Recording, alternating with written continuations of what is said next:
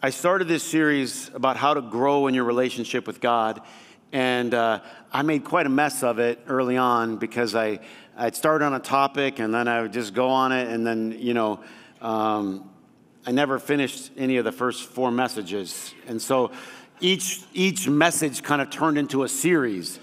And I was thinking about it, and I think, well, that's because that's kind of it. This is kind of everything. Like, if you figure out about growing your relationship with God, that's pretty much everything else is details. And so everything stems from that divine connection. It all flows from there. And so in this series, I'm helping us grow in our relationship with God.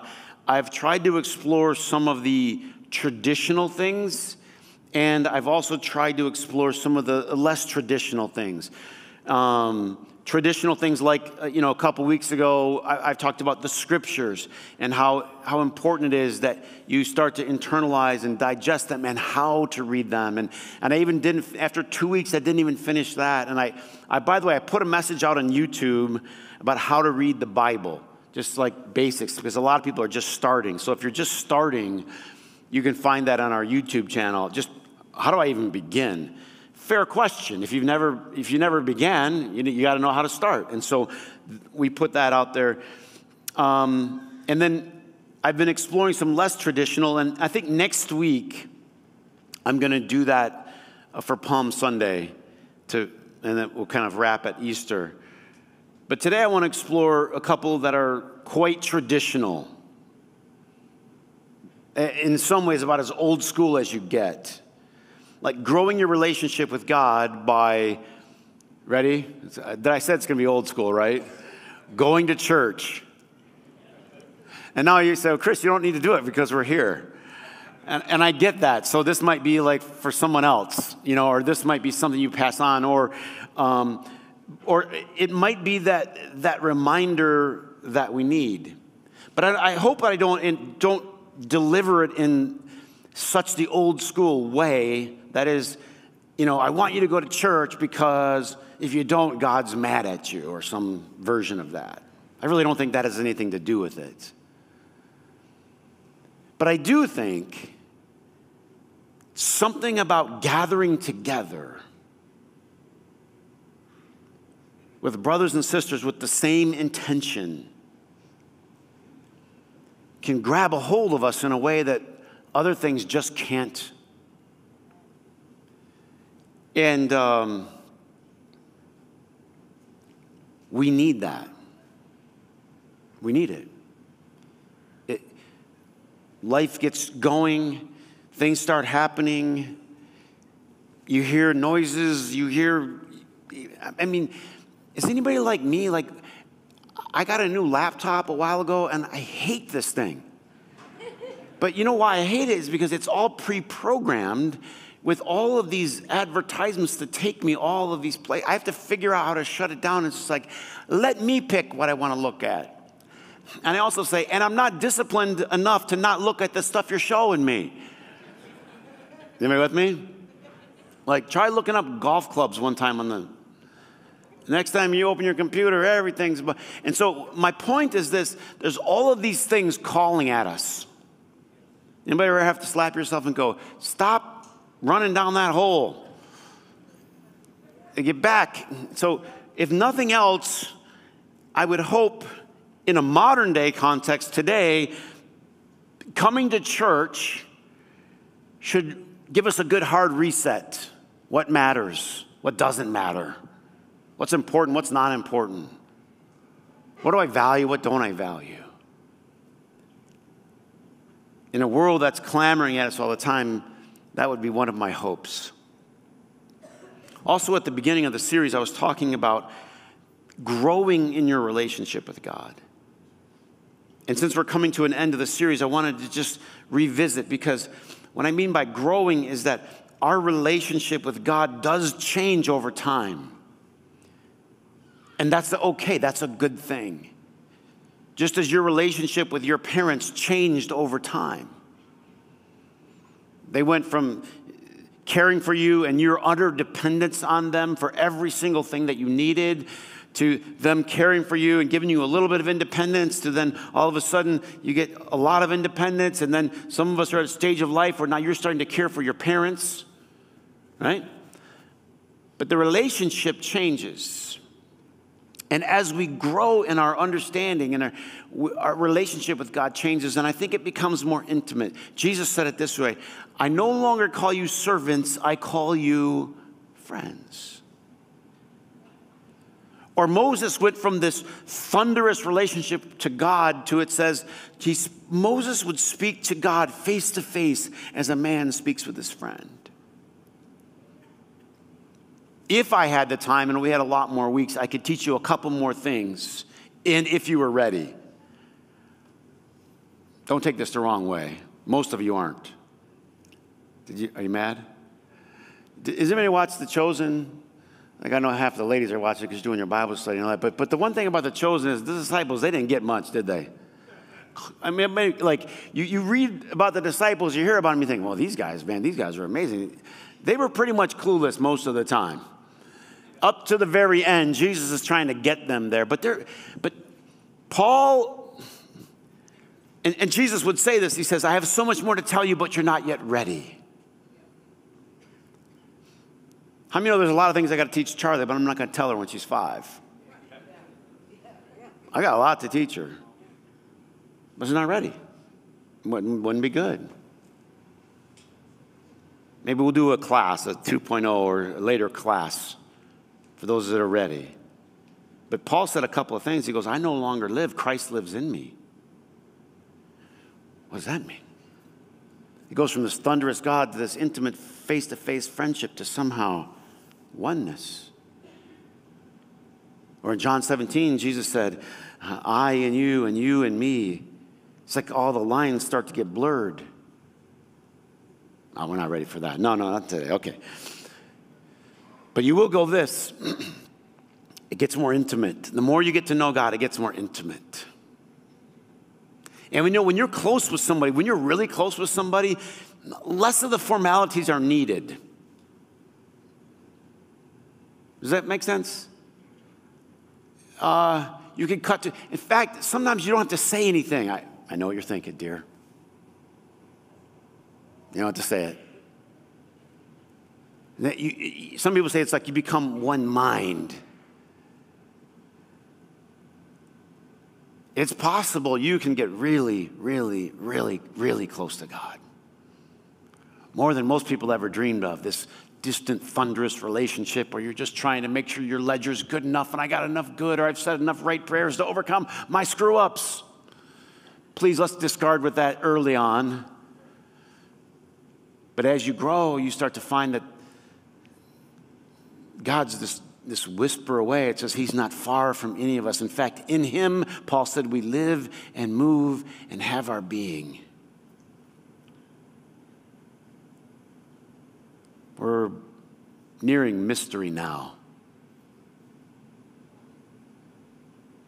And that's the direction you need to move. Charlie said to me the other day, Daddy, me and Arohi were talking at school the other day. That's her friend from school. And Arohi is taller than I am, but I am older than she is. We talked about that, Dad. I said, oh, good. She said, yeah, we talked about it for a while at school. Me and Arohi. That I'm older, but she's taller. And that she's taller and I'm older. We talked about that, Dad. I said, oh, that's good, sweetie. It's good. Yeah, that's what we talked about. What she's trying to do. She's trying to process something that doesn't make sense. Doesn't make sense. Like, you're older, you're taller. But they had somehow figured out the ages and the birthdays, and Charlie's on the, less tall percentile as you go to the doctor, right? And I don't know what percentile this girl's on, but they're not that far apart. But they figured it out, and it's a mystery. But when you're simple, when you're a child, it's just, well, when you're young, you're this tall. When you're older, you're this tall. Like when you get a 5th birthday, you should just go, and be taller than all the 4-year-olds. And that's not how life works exactly. And it's just the very beginning of trying to explain to a child that there's a lot more to this than you yet understand. And maybe for this is for some who've just taken the God thing and just thrown it all overboard because the only version of God they got was this thunder thrower in the sky and just waiting for you to screw up. And so, he could put it on his list and then you move away from that and you move to this intimacy of friendship. But man, Jesus took it a level that I don't think people even read. I'm in you and you're in me. In him we live and move and have our being. It's possible to be completely intimate with God. And dare I say, the way you pray, how you pray, all that, at some point, it doesn't seem to matter as much. You don't think God's calculating your words, because of course he's not.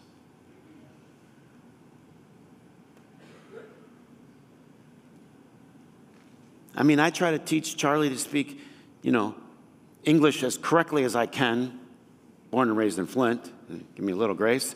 As correctly as I can, not because I need it for me, because I kind of know what she's saying most of the time. Anybody with me? I kind of get it, but just so she can communicate with y'all. Southern Flint is where I grew up. You will connect with God. God will meet you. You'll have this intimate relation, which is why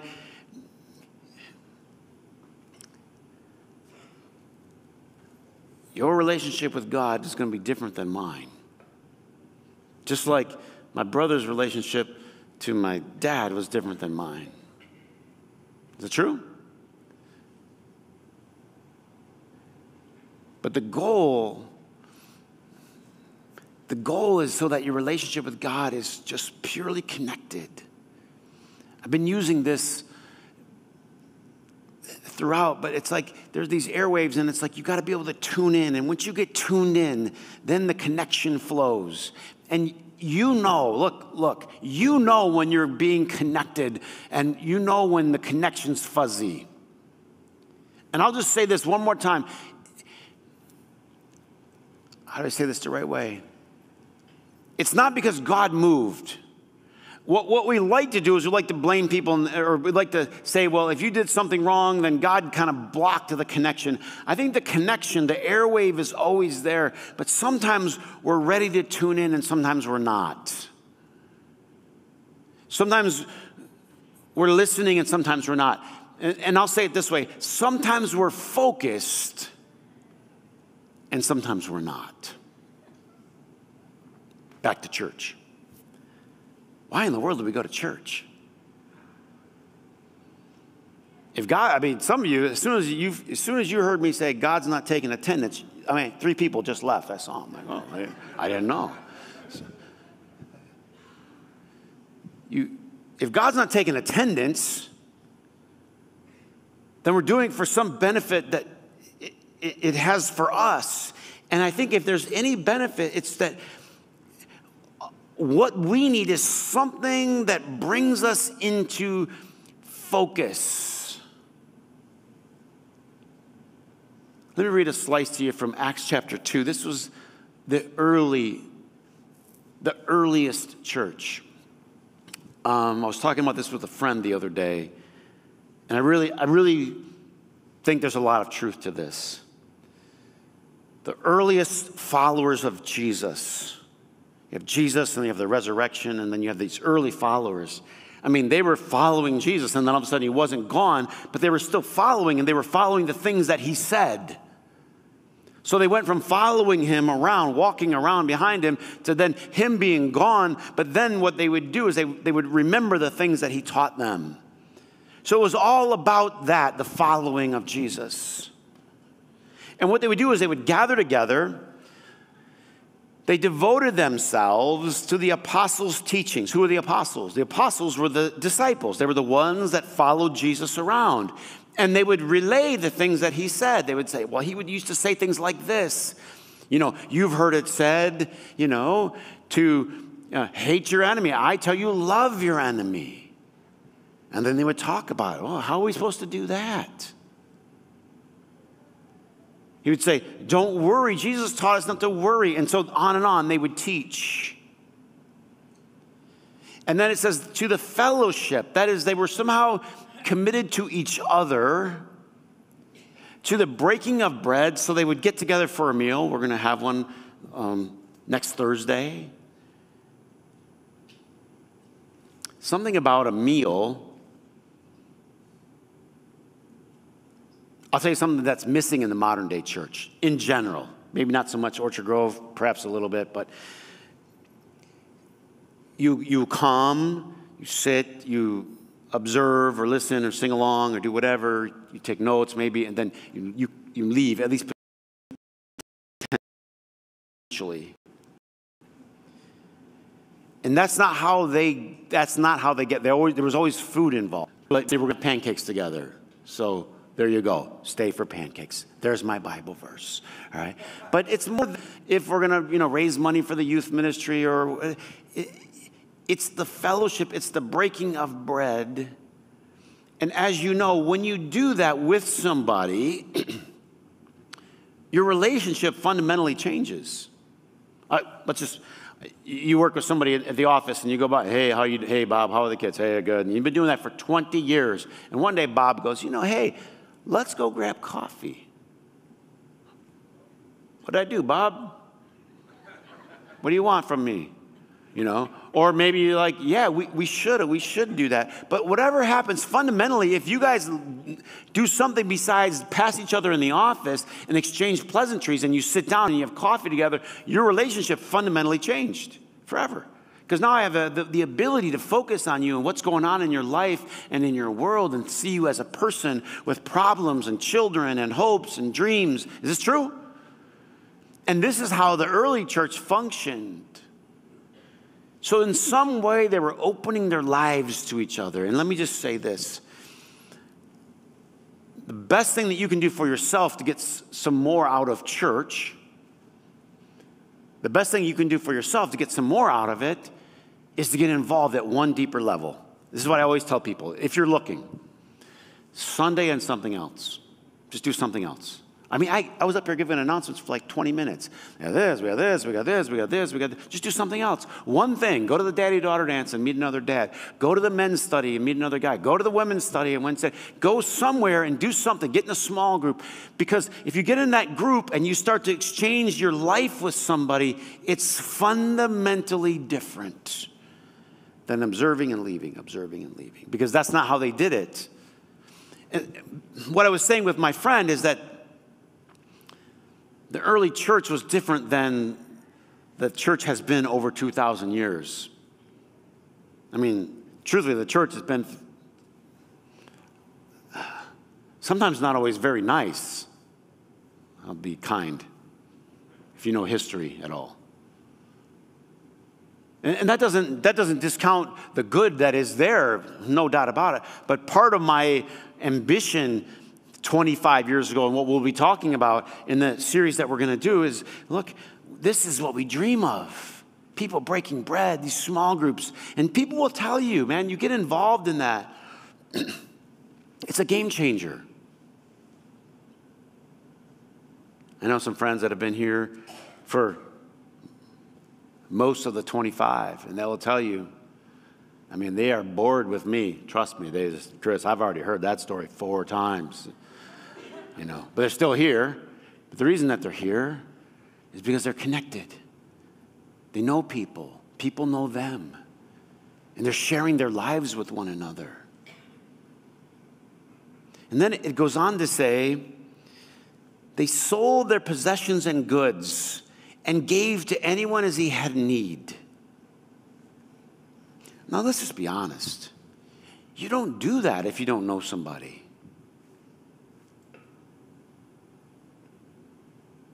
You just don't. But if you know somebody, and you really know them, and man, this person's not going to make it through.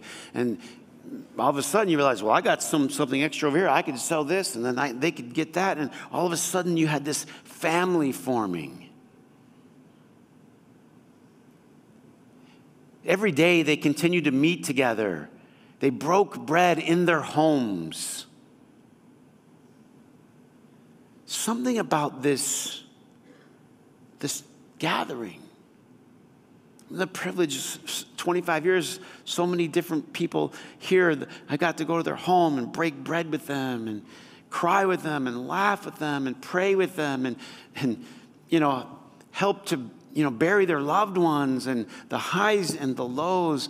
And I'm just telling you, if church for you has only been a get credit with God and get out, you've completely missed what it's all about. Completely. And I get it. Some of you were sold that. Like, I was talking with a friend the other day, and we were talking about, you grew up in a certain denomination, we'll call it, and they don't think of themselves as a denomination. They think of themselves as it. But anyway, a certain type of church where you had to get credit. It was about getting credit, you know what I mean? And so, like, you'd sneak in there and get the bulletin and then go home and hide it somewhere so you could show mom and dad that you had been. Does anybody know what I'm talking about? A couple of you do. A couple of you did that. And boy, to think, like, that kind of says it all. In a way, it says it all. It's like, it's somehow to, like, make God happy or get a credit checked off, but there's no life for you in it. And I'm telling you, nothing could be further from the truth, because if you got involved in this little circle, this little fellowship, this was life-changing.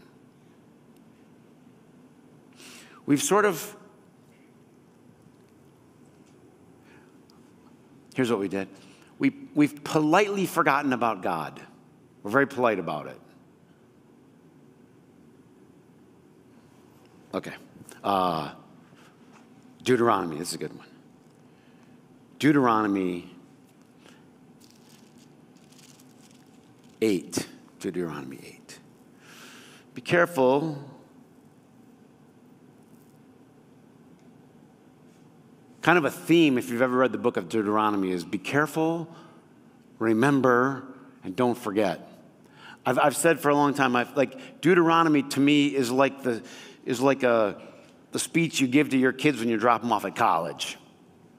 These phrases: be careful, remember all the things I told you. Remember, and don't forget to call mom. Don't forget. Deuteronomy is sort of a recap of what happened earlier, and it's like this long speech given by Moses to the people as they're about to enter the promised land. For a little context, for people newer to the Bible, you're about to enter the promised land, and so you're going to these phrases. Remember, I'm about to give you something. If you know the whole story, Moses doesn't go into the promised land, right? He's going to he's going to give them. They're going to step in. Remember, don't forget. Be careful.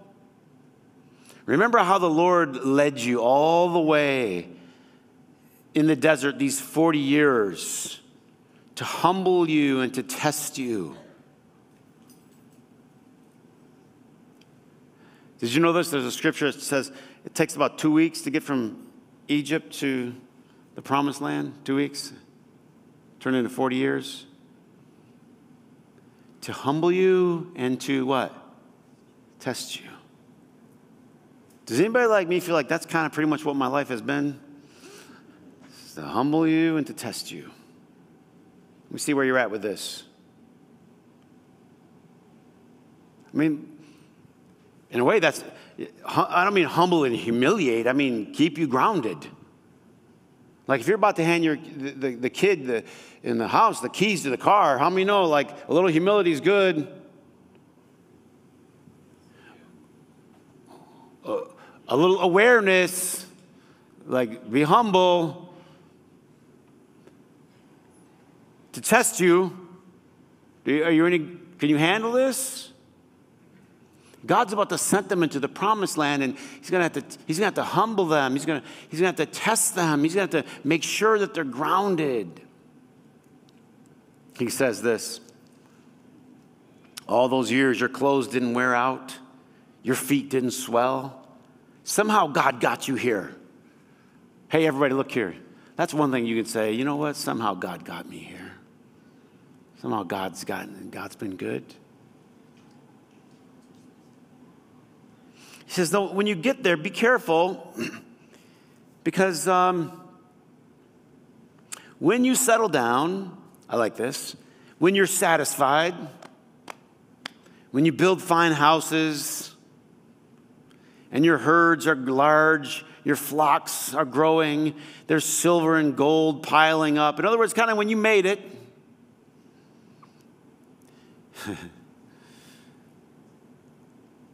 then your heart will become proud, and you will forget the Lord your God, who brought you out of Egypt. How do we forget God? We do it so politely. That's the key. I'm going to teach you how to forget God. Ready? Be very polite about it.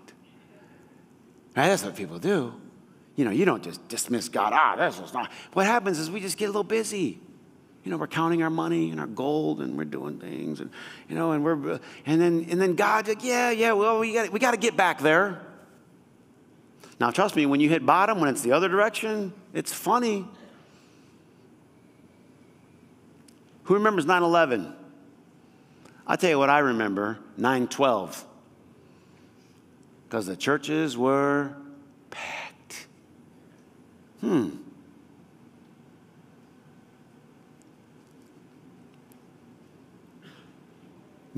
You know, we were in a movie theater. We had a flood. I don't know if some of you know this story. We had a flood. We had a flood the night of 9/11. A flood. Came in the movie theater during the night, September the 10th, overnight, you know, someone calls me from the office. They go, you won't believe this. And I'm watching my TV at home. I said, I don't believe it. And they go, what? And I go, what? He said, there's 4 feet of water in the movie theater. It was a sloped theater, ran down. I go, what? And how many remember, like, nobody knew what was going on? Like, what's going on? I connected them. I grabbed the TV, I throw it in the car, right? I go driving up there, and sure enough, a water main had broke and had come into the theater the whole night. We couldn't even meet inside. We were out in the parking lot, and the president called for a day of prayer the next day. I remember this. Parking lot's full. When we get fat, we tend to what? Forget who brought us here. What's this saying? Dance with the one that brung you. You can think about that for a couple of weeks. If God brings you here, he says, otherwise you will say this to yourself. Everybody should go home, find your Bible, go home and read Deuteronomy chapter 8. But when you do, circle verse 17. It says, you may say to yourself, my power and the strength of my hands have produced this wealth for me. I did this. Be careful. Be careful. I did this. It's funny because in a way you did. I mean, you got up, good for you. You went to work, good for you. You put your hand to the plow, good for you. You did the math, good job. But the deeper question is, who gave you the hands? Who gave you the brains? Who gave you the lungs? Who gave you the breath? To humble us and to test us, to remind us, don't forget God. Can I say it as simply as possible? I mean, going to church, if it's nothing else, is to help you to remember. Don't forget God. Don't forget God. Don't forget the one who brought you here.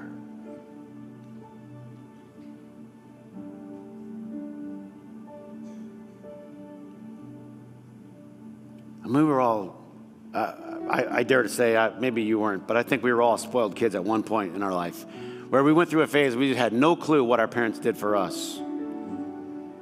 Anybody? Through a clue. I have no clue what my mom did for me, sacrificed for me. Worked 2 jobs. My mom used to come home. She'd work one job, and then she'd go work another job waitressing, and she'd come home and dump all the change on the table. And we'd say, Mom, go back to the job where you make the money. because we like to see the change come out on the table.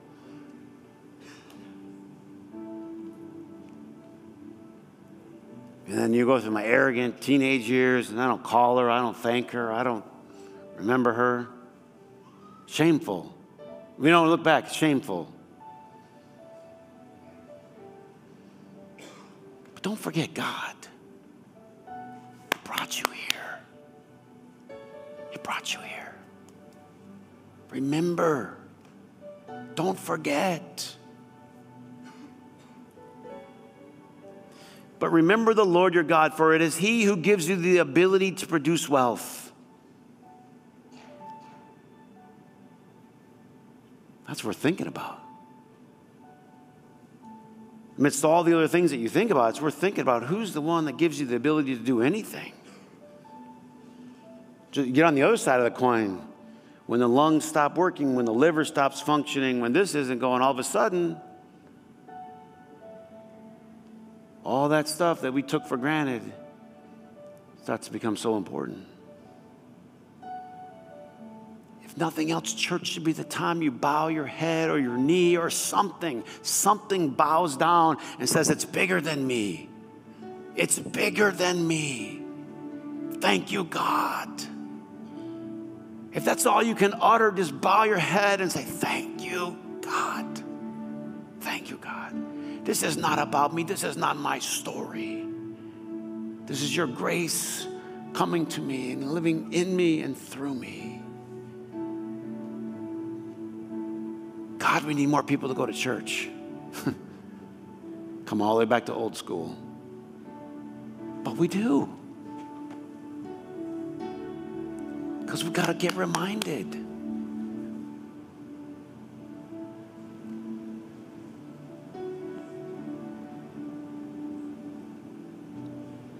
We just got to get reminded. Because we're all human and we too easily forget.